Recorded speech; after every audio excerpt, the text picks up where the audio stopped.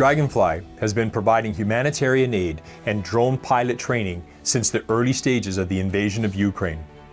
Building on our reputation for developing exceptional drone technology and pilots through comprehensive training, today I am pleased to announce that Draganfly has been selected by the Ukraine Ministry of Interior for the extensive multi-year contract to train all drone pilots under the Ministry of Interior's management. The Ministry of Interior of the Ukraine, also known as the Ministry of Internal Affairs, is the governmental agency responsible for law enforcement and public security in all of Ukraine. Its broad range of responsibilities includes maintaining public order and safety, combating crime, ensuring border security, protecting human rights, and overseeing the activities of law enforcement agencies. Some of the central agencies in Ukraine under the ministry's jurisdiction include the National Police, the State Emergency Services, the State Border Guard Services, and the National Guard.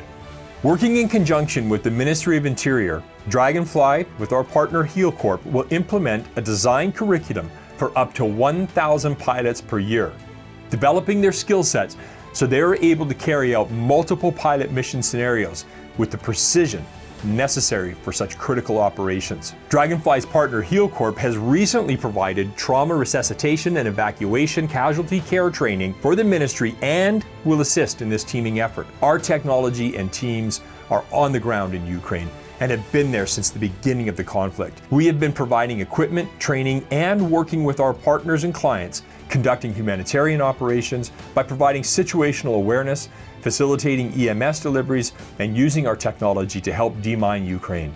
We are incredibly honored to have been selected to provide drone pilot training for the entire Ministry of the Interior of Ukraine to help them harness and expand the capabilities of unmanned aerial vehicles in critical areas like surveillance, search and rescue, border security, defense, and public safety.